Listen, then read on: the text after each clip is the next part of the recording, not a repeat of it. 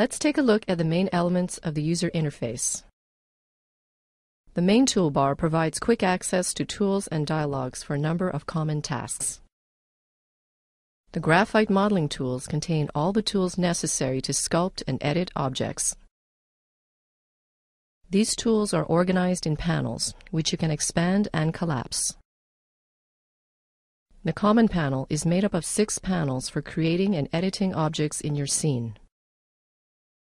Each panel contains commands and parameters grouped by function in rollouts, which you can expand and collapse. To scroll through a panel, drag either an empty space or the narrow scroll bar on the right edge.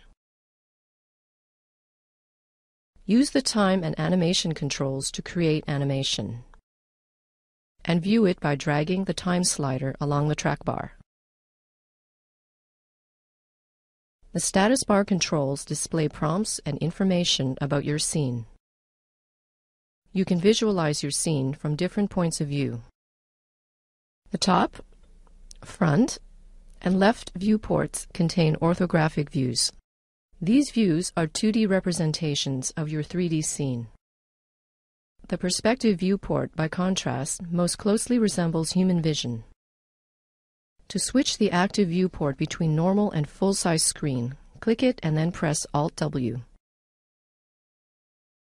The View Cube lets you quickly navigate between views from within a single viewport. To change the current view, click any of the defined areas of the View Cube.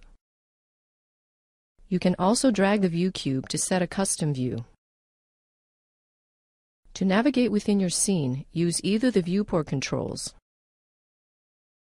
or the steering wheels, which you can toggle by pressing Shift-W.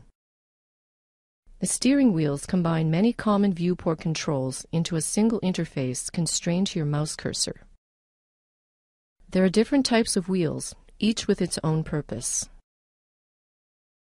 To use the wheel, place your cursor over the desired wedge and click or drag to activate its tool.